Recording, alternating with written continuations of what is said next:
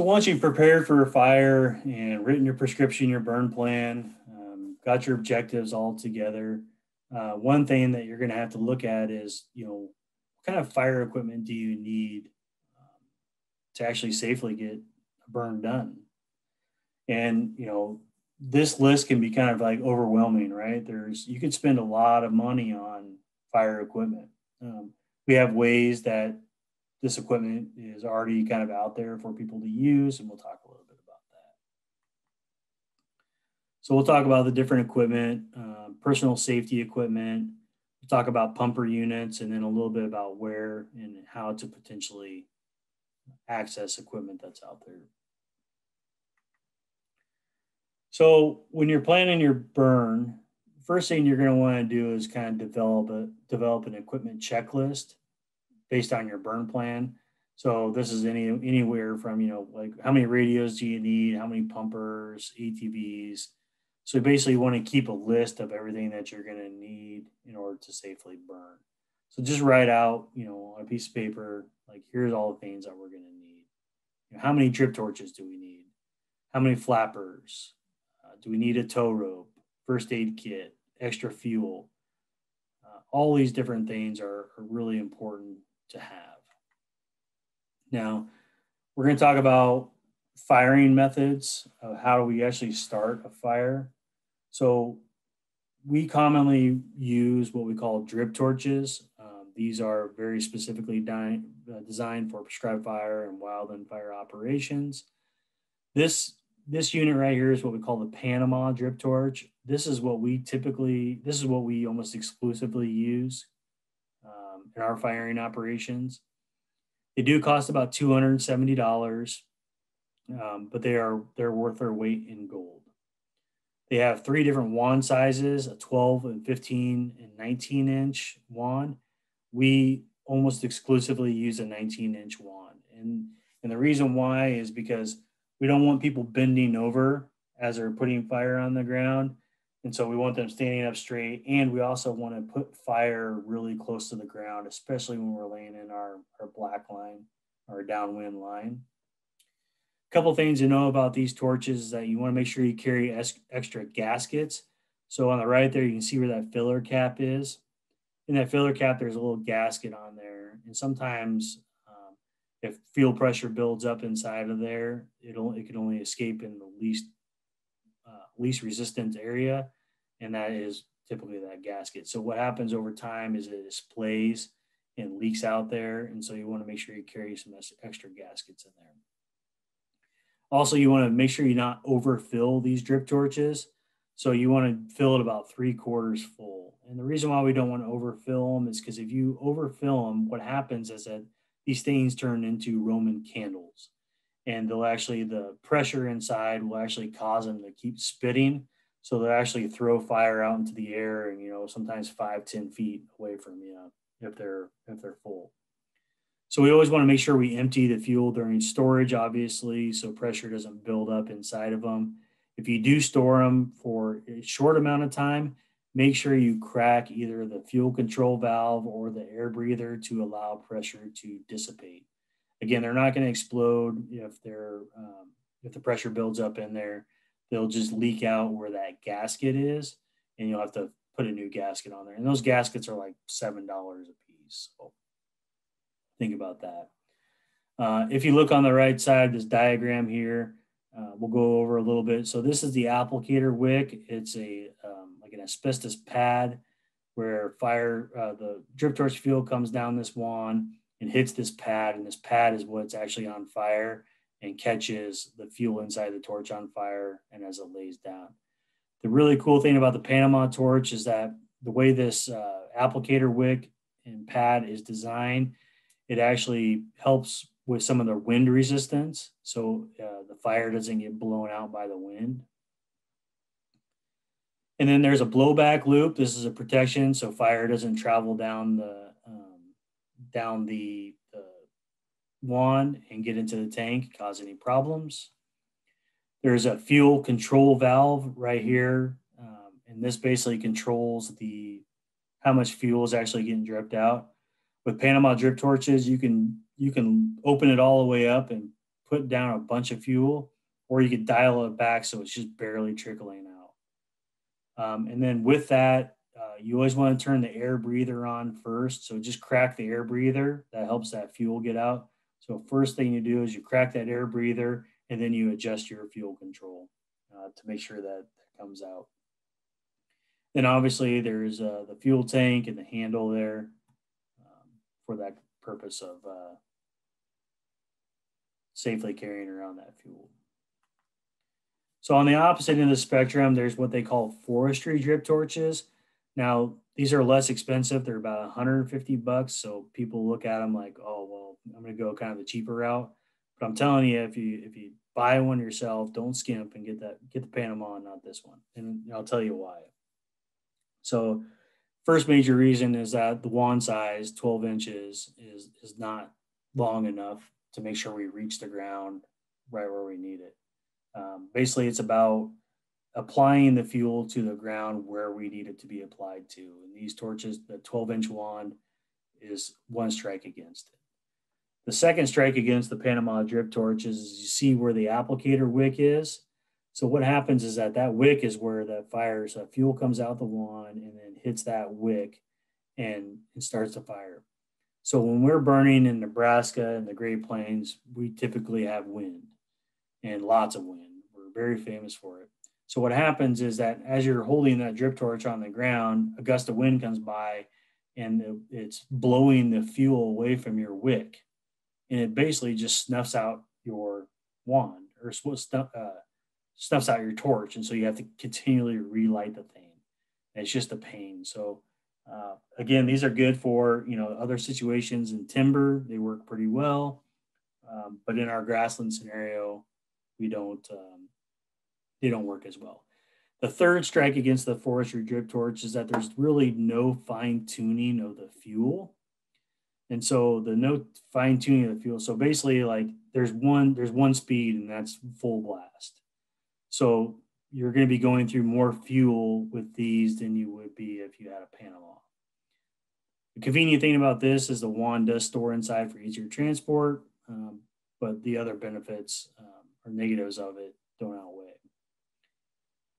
So same thing with the other one, don't overfill it, same reasons, carry extra gaskets for the same reasons, empty during storage for the same reasons as well. With this one, since there is no fine tuning, crack the air breather and then light it.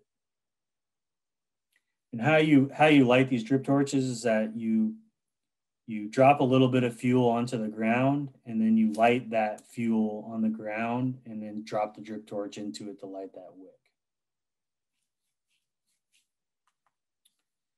Now, many people have tried using these propane weed burners to avoid the cost of buying a drip torch. It's worked for some people, but these things they're not easily fine-tuned for their purpose. They're very hard to start initially, and they're also heavy and not very mobile. And fuel can be expensive. You can go through a lot of fuel, and you have to actually take it somewhere to get it refilled. Whereas if you're using the other drip torches, you're just using a combination of diesel fuel and gas, typically at 80% diesel, 20% gas, or if it's colder out, you want to use 70% diesel and 30% gas. So with firing devices, a very common theme here is just treat it like it's a loaded gun, right? Keep the loop pointed away from you, open your air fuel valves, and then, like I said, dripping that fuel on the ground and then lighting it, and then place the wick in the flame. And then basically to stop ignition, there's two ways you can do it with these Panamas. You can either blow it out, which you got to be very careful of, because if you blow it out, let's say that pad, that applicator that's right here, if you have that parallel to your face and you blow on it, there's going to be fuel on there and it's going to splatter back. So if you're going to blow it out, you want to make sure you lean that forward and blow outward, and so the fuel blows out away from you. But the best way to do it is to have a thick gloves and just snuff it out that way. Or the third option is to just set the drip torch down, and that wick will burn itself out of fuel. So those are 3 ways to put it out that we normally use. And again, there's that fuel mixture that we use, diesel to unleaded. 80 to 20 is when during like really warm time of the year, and then 70-30 is when it's a little bit cooler, like early springtime, like currently. Treat it like a loaded gun. Always be aware of your surroundings. Carry upright when you're not firing. Don't take a torch outside of the burn unit. I've seen this happen a couple times where they're carrying a torch, they walk outside of the unit, and they're dropping fire as they're going along. So it's important to extinguish that flame when you stop firing for that reason, because people have a tendency to kind of wander away. When you're refilling these things, refill away from the fire line. Don't be anywhere near fire, just because the fumes from the gas and diesel and stuff like that potentially could catch. All fuel cans should be labeled. Many times we'll just use regular gas cans and write on there drip torch fuel. Some people actually use old herbicide containers and fill it that way. Again, reiterate not to overfill drip torches. And then obviously, if you have a holder for these drip torches on your ATV, your truck, use them on there. Otherwise, they kind of bounce around and get messed up. So now that we got the firing tools, how we actually start the fire. Let's talk a little bit about what other equipment that we're going to be using on a prescribed burn. A couple of the really basic stuff that we always have on hand are raking tools. The most common is just a simple rake. Obviously, we don't want to be using plastic rakes, so any kind of a metal rake, it works out fine. And we can use this to rake away vegetation from the fire break, overturn cow pies, stuff like that. And then we also use suppression tools, like what we call a flapper or a swatter. It's a really bad term for the tool because we do neither flap or swat with them. They should actually be renamed as smotherer. And what essentially these things are basically a mud flap on a wood handle, and we're using it to starve the fire of oxygen. Now, of course, we're not putting this on big flames. This is stuff that's just kind of like lightly burning on the edge of a fire. And I believe this next video it'll show you the wrong way how to use a flapper, and then it'll show you the correct way to use a flapper. So here's the wrong way, right? We're increasing oxygen. We're not really doing anything. We're throwing fuel around. And now here's going to be the correct way to use it. So you're going to put it right on the edge of that fire and just slowly kind of starve it of oxygen.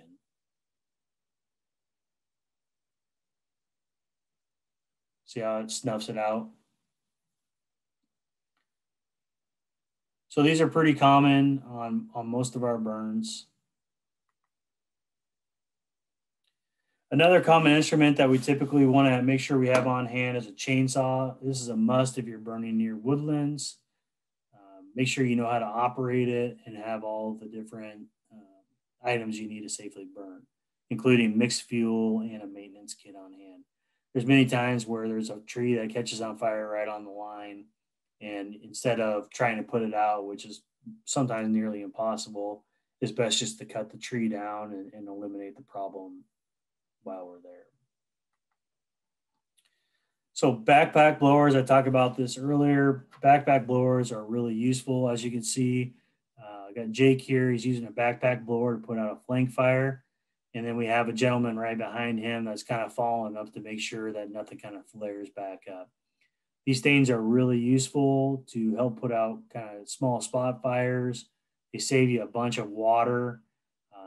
Just make sure you have mixed fuel with you to operate these and know how to operate them. Obviously, these aren't going to put out like, big head fires and stuff like that, but they're really good for backing fires and also for flank fires. Another thing to consider too is how to use these things. You very well potentially could, if you use it wrong, you could actually blow embers, into susceptible fuel and cause another fire. So it takes a little bit of time to figure out how these and where these work out really well, but they work. And it doesn't have to be a backpack blower. You could use your handheld ones as well. So radios are an absolute must on our prescribed fires. I make sure that almost everybody on them has a radio. And there's a lot of different options that you can use for radios. Most of them are these just two-way radios. They're like $50 for a two-pack of them. They're the Midland two-way radios. They got multiple channels to use from. We use these Bofungs. They're programmable radios. They cost about $70 each. And then some radios, they go all the way up to like, they cost like $3,000, which, like wildland firefighters use out west. We typically don't use those. Another big thing, it's kind of a pet peeve of mine, is when people don't use radio harnesses, chest harnesses. They're really good because they keep them really close to where you need them to talk into and position it. Make sure your hand is not covering the mic that you're talking into, so it sounds muffled. The other thing is when you're using these radios,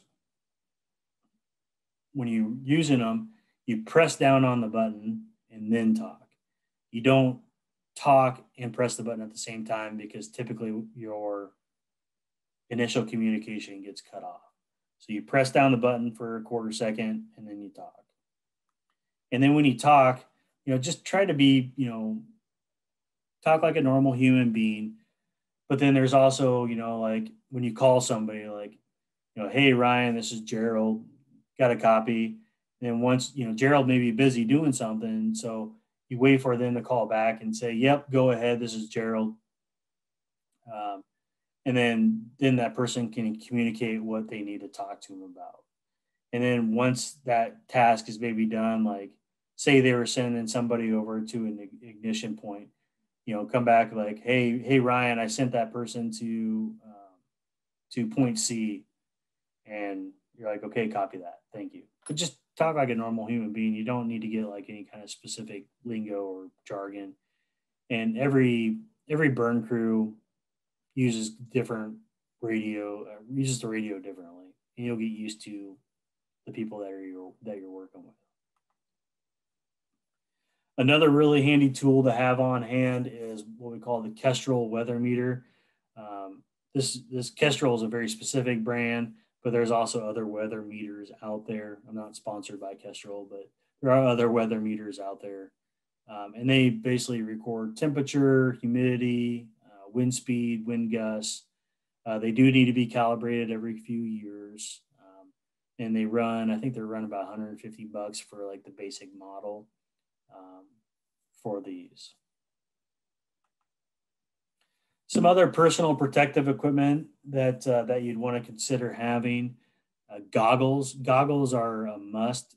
When you get into that smoke really bothers your eyes, and for some people, it like basically is intolerable.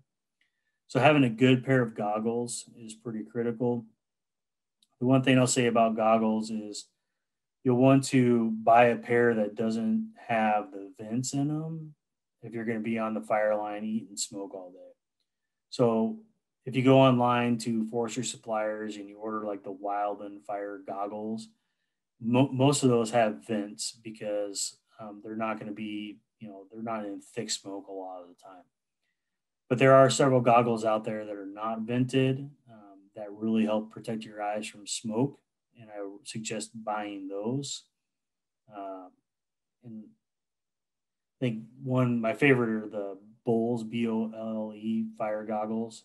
I really like those. They really keep the smoke out. At least a minimum of like sunglasses. If smoke doesn't bother you, you can wear sunglasses. Another good option on a fire line from a smoke aspect is either like a neck shroud or even a mask. N95 masks, everybody has them now from COVID. So they're really good to use on the fire line from a smoke standpoint. If smoke doesn't bother you terrible, you can just use just a basic neck shroud or a bandana around your mouth to keep those out. At the very basic level of protection on a person, we want to make sure you have long sleeve shirts on, uh, cotton pants or all natural pants, or Nomex if available. We don't require Nomex from landowners when we burn. Um, just cotton, non-synthetic materials are fine. And then, of course, a good pair of leather gloves and boots just to protect you from the heat and the flames. If you wear any kind of a lot of boots and shoes have synthetic materials in them, and your feet are probably the most common thing that gets heat on it or flames near it. So a good pair of leather boots is always key. So these guys are pretty well good fire ready. I would suggest maybe this gentleman on the left, maybe put on a long sleeve shirt, but then again, I'm not gonna, if he wants to burn his arms, embers touching him, he'll learn his lesson pretty fast. But blue jeans, t-shirt, hats, sunglasses is good for burning. There's some other equipment items that we typically will utilize. We use prescribed fire ahead signs. These signs are really good to put on roads to indicate that fire is happening. It helps protect traffic, but then the other thing is that every time a fire happens, you always get the looky-loos from miles away that's come see what's happening. So when they get close by and they don't necessarily see people working the fire, they see these prescribed fire ahead signs and know that things are under control. Pair of fencing pliers in case you got to bust through a fence. A good pair of fencing pliers or to create access. A tow strap or winch, something just in case something gets stuck. If you got access to a tractor with a disc and you're around a cropland situation, it's always good to have something like that. It's also really important to have replacement parts for your pumper units or drip torches. Have extra gaskets, have extra pull cords, extra air filters, extra spark plugs. Anything that can kind of go bad normally will on a fire. So try to have some of those items that if it does break down and you can fix it on site. So one of the biggest things that you'll need on a prescribed fire is some kind of pumper unit to put out fire, whether we're putting in a wet line or putting out a spot fire. We need to have something that's going to put this out. Now, there's a bunch of pre-made and homemade options that you can use on a prescribed fire. We have custom built units that we have in all of our trailers, but you could go online. There's a lot of vendors out there that create these pumper units designed for landowners and agencies and stuff like that. They could range anywhere from $100 all the way up to $6,000, $7,000, $15,000 sometimes, and even more than that. We'll talk about different types. You should have enough equipment to safely burn and deal with any escapes properly. It's pretty important. You want to, going out there with just your little spot sprayer on the back of your ATV is not enough. So this is a homemade unit that was put together. Again, they got a tank in there and they got a pump and they got a hose. You could build these in your shop. Pretty easy to do once you kind of figure out how basic pumps operate. Many times the volunteer fire departments will actually come out and help us. They have these big grass rigs. These are probably the most expensive units. These pumpers typically cost anywhere from $15,000 to $20,000, not including the truck option. The slip-on units that we utilize are these. They're 200-gallon tanks. They got a 5.5 horsepower motor. They've got 3/4-inch hose, 150 foot, and then also with adjustable nozzles on them, so we can actually adjust them from 5 gallons per minute all the way up to dump 30 gallons per minute through these pumps. So these pumps are just as good as the bigger fire grass rig pumps and are able to put out spot fires and put down wet lines and stuff. And we'll talk about, these are the units that we actually use in our burn trailers. I've also seen people use like 3-point hitch sprayers like this. You know, the guy on the back of a tractor, use it for spot spraying. They got a wand. These are very good and useful for those if you got them laying around the farmstead. ATV sprayers, you know, most every farm operation has an ATV with one of these sprayers on them. What I'll say about these sprayers is that they have very limited usefulness on a fire. They're very good for putting out like stuff that's smoldering along the line, or, you know, small little spot fires. But, you know, if there was any kind of significant incident on a fire, these things become very irrelevant really fast. And you're going to need something with a little more oomph, like this pumper that's in the back of this truck, that can create and put down more water. But they're still very useful for patrolling and small little spot fires. Now if you have a UTV allows, oh, actually, I'm going to go back to this. So on these ATV sprayers, you can actually upgrade these pumps from like, I think like the minimum is like a 1.7 gallon per minute, which they typically come with. You can actually upgrade them to about like pumps that are like 5.5 gallons per minute. So they actually do put down more water. So if you have one of these, go to the farm store and buy the upgraded pump. You know, it's going to cost you more money, but they're going to be more effective on the burn. The 1.7 or 1.9 gallon per minute pumps are practically worthless on a burn. Now, if you have a UTV, this allows an opportunity for you to upgrade and get larger pumper units into the back of them that are, you know, more designed and geared toward use on prescribed fire and can put out. This one actually has a low volume, high pressure system on them, and we're starting to convert most of our pumper units to these. And basically, what these are units that act almost like a pressure washer, right? So they're putting out not a ton of water, but they're doing it at a very high pressure, so you're able to be more effective with your water. Like this unit here, I think this unit is around $6,500. Is custom made unit. There is a lot of different available options for UTVs now that range anywhere from 3,500, you know, all the way up to the $7,000 or $8,000 range that will fit into the back of UTVs. Also, when we're using these water systems, many times we run out of, you know, filling up once isn't just an option. So many times we're going to need more water than these pumps can hold. And so you're going to need to gather, you know, water tenders. And typically we use these, you know, 1,000 or 1,500 gallon egg water tenders that they use for, you know, fertilizer or herbicide application during the, you know, planting. And you can get these from the egg co-op, or you can buy one. A lot of times, you know, people have old tanks sitting around you can throw a pump on and fill out of.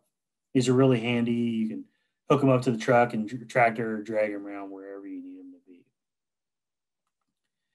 Another option, you know, this one's just old fire equipment. I think this is like a 2,000 or 3,000 gallon tank on the back of it. It's really cool. They built this custom job where this arm actually swings out over the top of the truck.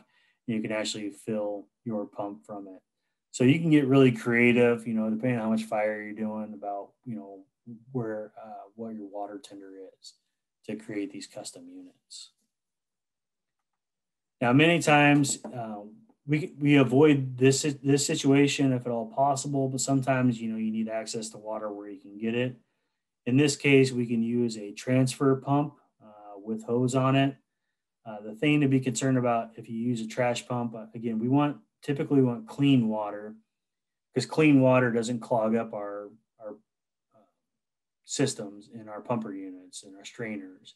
If you pump out of a pond like this, or say a creek, sometimes you'll get like debris and moss and vegetation in there. So you got to actually be careful with your pumper units to not to not get them clogged. And if they do get clogged, you got to take off the strainer, unclog it, and then refill it. But these are a good option if you need, access to water in areas where maybe you don't have access to water. A couple different things about pumpers. Don't get caught with a sprayer too small for the job, and that basically is directly related back to those ATV spot sprayers. Those typically, again, they have their usefulness, but in a lot of situations where we need bigger pumpers, they're not adequate enough. Make sure that you continually fill your water tank. If you get below a quarter full, think about refilling before you get empty. Typically, you don't want to be empty. The scenario of like if you're putting out a spot fire, obviously you're going to run it all out of water until you to go refill. But if you're just putting down wet line, you always want to make sure that you start monitoring your water level, and if it starts getting low, you need to either swap out with another engine, or you need to stop ignition and go refill. And of course, you're going to want to talk to your burn boss, crew boss about filling for all that. And again, you're always going to use more water than you think, but you also want to have more water than you think. So, I would rather have the water on hand and not need it and dump it on the ground than need it and not have it. Very obvious. So, for a very basic, I've seen people actually do pretty big burns with just these things, but these backpack sprayers have some effectiveness, especially if you don't have vehicle access. You can use these bladder bags. The thing to remind, these things leak, so you're going to get wet on your back. But also, each gallon of water weighs 8 pounds, I think. I think that's right. So you're going to be carrying 40 pounds of water on your back. So think about that if you're going to be using these things. But they do work pretty well. So the thing about equipment is before the burn actually happens, before a match is ever put on the ground, make sure that your pumpers are working. Fire them up, spray water out of them. Make sure that they're working. Check your wiring on your ATV, UTVs. Make sure that they're hooked up to the batteries correctly. Make sure you have gas in them. All those things. Make sure you know how to use the equipment. If you're unfamiliar on how they operate, have somebody show you and play around with it. And make sure you have all the burn equipment that you need that's listed in your plan. If you called for 3 pumper units and you only have 2, you'd be out of prescription and therefore should not probably burn. Now, some things to be on the lookout is damaged equipment. So here you can see that there was a break or a connection that they put together here. Well, if you're dragging this hose down a slope or something like that, this could easily come apart and then you have a big problem. So general maintenance, at the end of the year, I would just probably replace this hose or replace it properly or, fix it properly just to prevent that damage from causing any problems on the actual fire. Same thing is when you're dragging this hose out on these pumper units, be very careful if you're putting out something because they're fire resistant, but they will fire can damage them. So a lot of times if you're dragging hose out, putting spot fires out or doing something, just watch where that hose is at all times so it doesn't get in actual flames or any place that's smoldering. Annual maintenance is really important to do, to changing the oil, making sure the pumpers are drained properly, antifreezed. This pump was not properly drained and antifreezed and actually cracked. When we were using it, we actually stuck a screw in it and put Flex Seal tape over it, and it actually got us through. But I highly recommend not using that option if you can. So properly winterizing your pumper units and using maintenance on them, changing spark plugs, the oil, getting the air filter cleaned out, all those different things. And then, of course, proper winterization. So in the springtime here in Nebraska, a lot of times it's really nice during the day, but then it'll freeze at night. And so it's really important to drain all the water out and run RV antifreeze through them, or use a compressor, air compressor, and blow out all the water in these, so there's no pressure in the buildup and cause like a split like that. Also, just on the fire line, just be very careful with your equipment. This flapper here on the left side was on the back of a UTV going through a gate that was obviously narrower than the width of the flapper. So that busted. On the right-hand side, they were going to fill up the drip torches and pumpers. And once they were done, they set these gas cans in front of a truck, and the person in the truck did not know they were there and ran over them. So there's a lot of different equipment. So one of the biggest barriers to getting fire on the ground is the lack of access to equipment. And so we've actually helped solve some of those problems, but we don't have near enough equipment to go around. But one of the ways that you could get equipment is join an existing prescribed burn association that actually has equipment. If there's no association in your area, you could always form a new group, a new burn association to share those resources together. So here are burn associations here in Nebraska.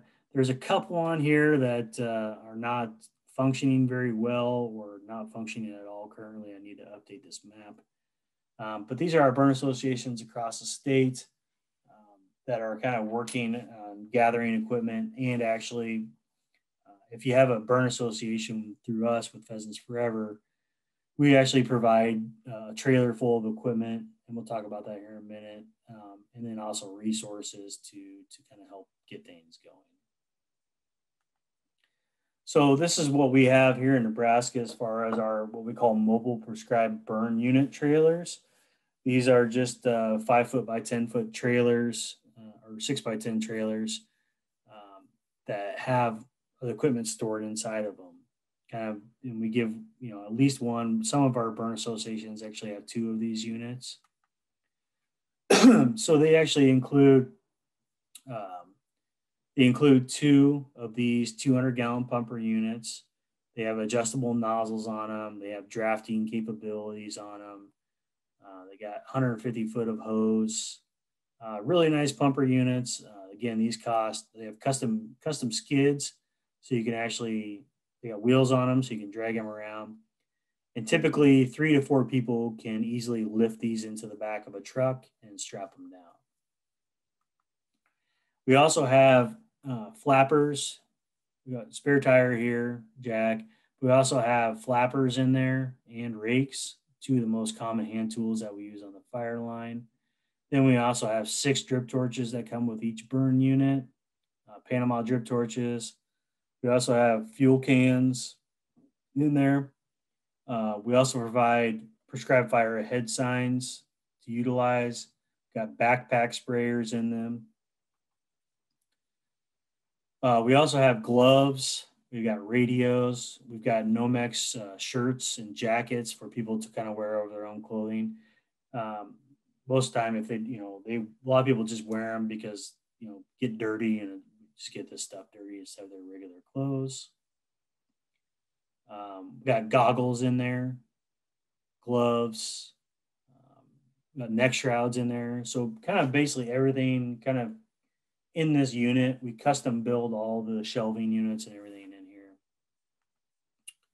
But there's also other places if you want to gather your own equipment on your own time. Sometimes you can, local fire departments they want to upgrade their grass rig, so they're going to sell their old grass rig, so you can get an old grass rig from them. Forestry suppliers or other catalogs or other suppliers, you can buy pumps from them, or goggles and fire clothing and stuff like that. Supply Cash is another good organization to buy stuff from. A lot of state agencies and nonprofits also have equipment available for people to use. So basically, that just takes reaching out to your local agencies, local biologists, and fire agencies to see if they have equipment on hand. And then also you can look at like auctions, Facebook Marketplace. I actually found this pumper on Facebook Marketplace. It came off of a little fire rig. You know, I think I got it for under $1,500. You know, I had to rehab it a little bit, but there's opportunities to find equipment out there. Um, so it takes a little searching, but many times you can get it. Here's some of the list of areas in Nebraska you can find some equipment.